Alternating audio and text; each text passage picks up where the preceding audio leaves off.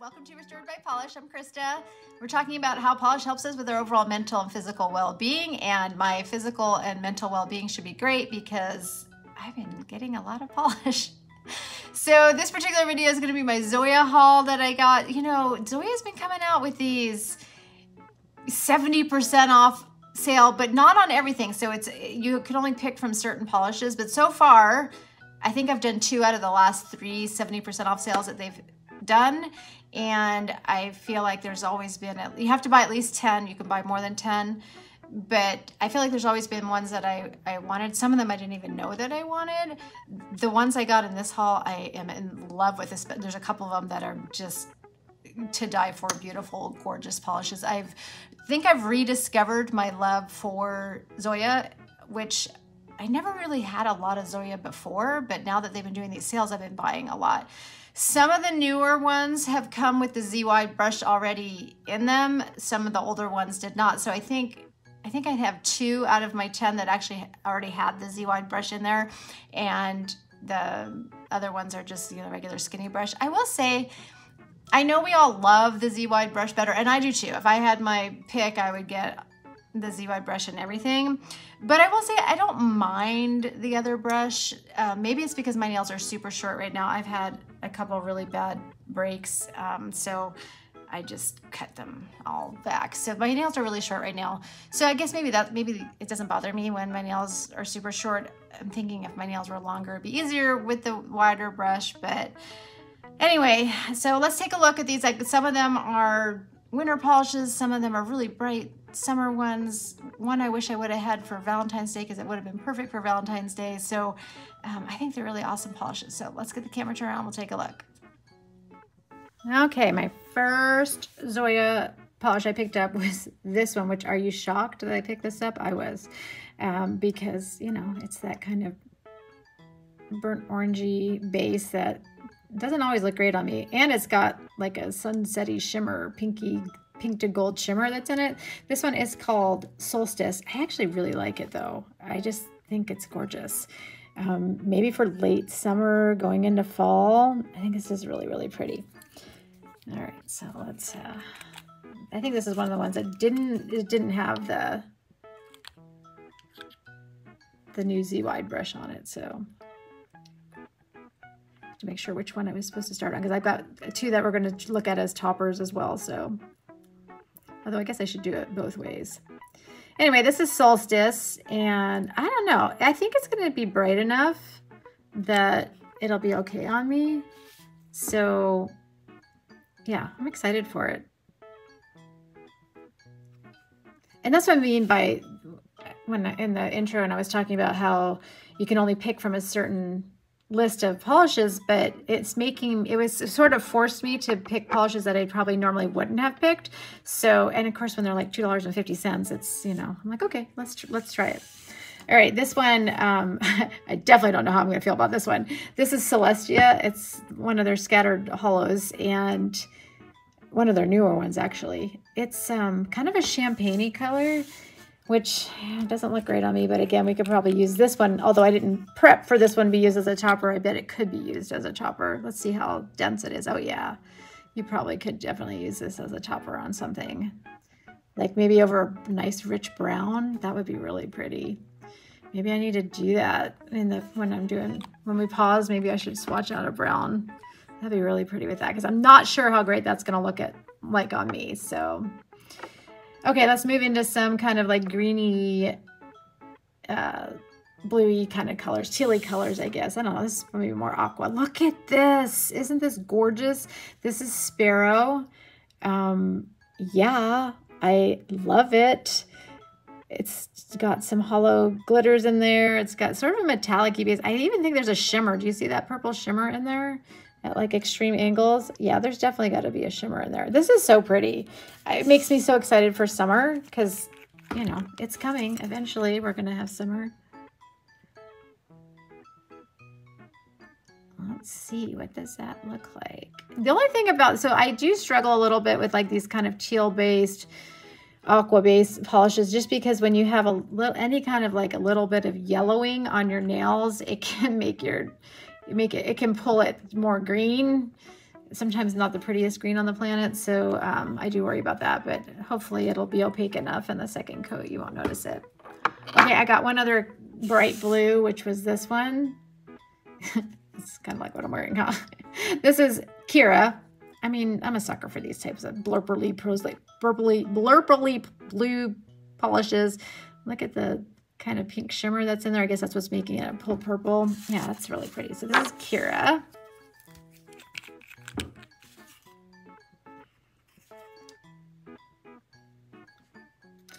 It reminds me a little bit of, I have a Sinful Colors. I think it's called Pop It, something like that.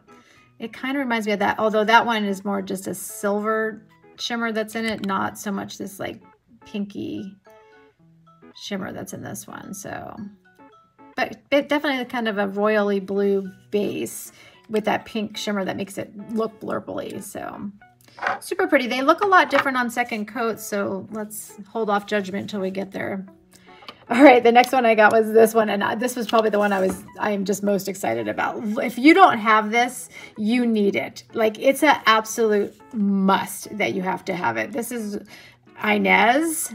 I had never heard of it before. It's basically this bright magenta jelly, and then it has, I don't know if it's like a champagne-y shimmer or champagne-y micro glitter maybe.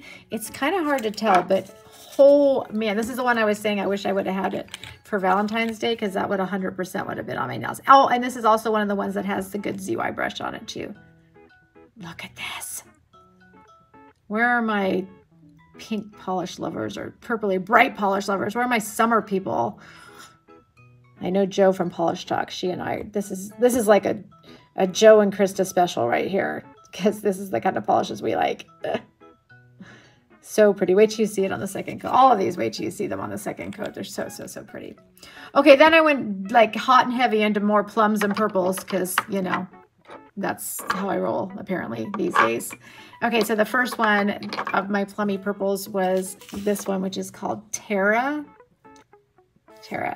And it's sort of a deep orchid shade with that sort of, it looks like almost that same shimmer that's in this one, right? It looks almost exactly the same. I think it is. I think it's just that same shimmer that's in that Kira one. So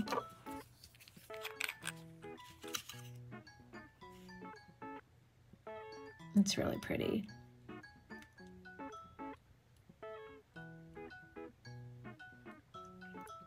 Yeah. I mean, of course, it's got the nice Zoya formula too, so super pretty. All right, and the next kind of purpley one that I got was this one. Look at this one. This almost looks like the same base as Sparrow. This one is called, it's a weird name. What is it? Tamiah.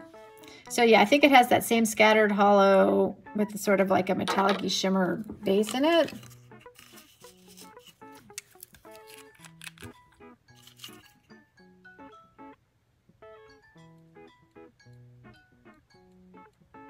Pretty pretty, right?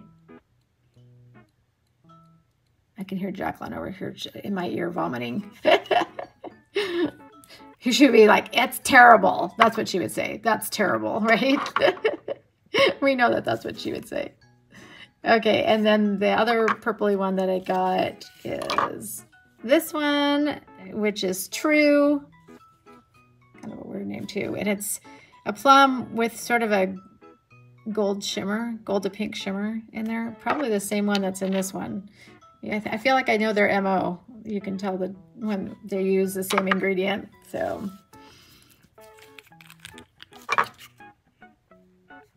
this one is nice and rich, and it had like a really creamy, just like a smooth, more opaque than most of the ones we just saw here. So if you like that kind of finish where it's creamy and opaque, but it still has that shimmer in there, this one's probably for you. That's pretty though.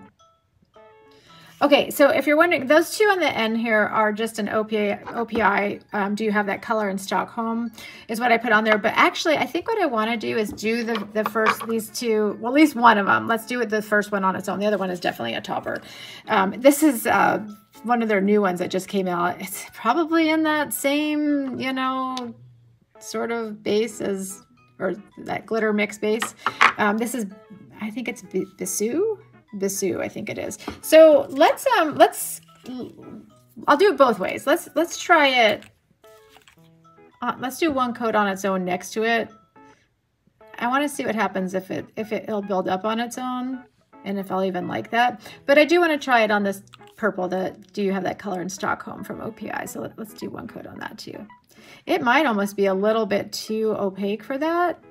I wonder if it would probably be better like on top of like a pink, like Susie Chase's Portuguese, or He Was the Artist from OPI. So, but yeah, you can still wear it on top of that. Okay, and then the other one that the last from my 10 Zoyas that I picked up was this one, which I don't know, it's kind of weird. This is Dallas. I always see Nurse Jackie and some other people doing it, but are using it, but it kind of like, I see these white glitters have settled to the bottom, or maybe some of them are just stuck on the side. I don't know.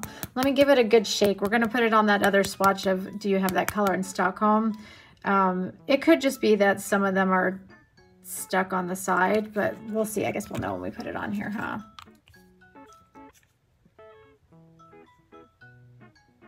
Yeah, see, I feel like I'm not getting any of the whites on there, just like one or two. So this is going to be one of those ones that we're probably going to have to keep it turned upside down for quite some time. Those white matte glitters seem to be very heavy, and it's definitely probably not in a good glitter suspension base. Let me give it one more shot here. I'm going to try and hit it a lot and see if I can't fix that. Oops, I just put my hand in one of those swatches there. There, that's better.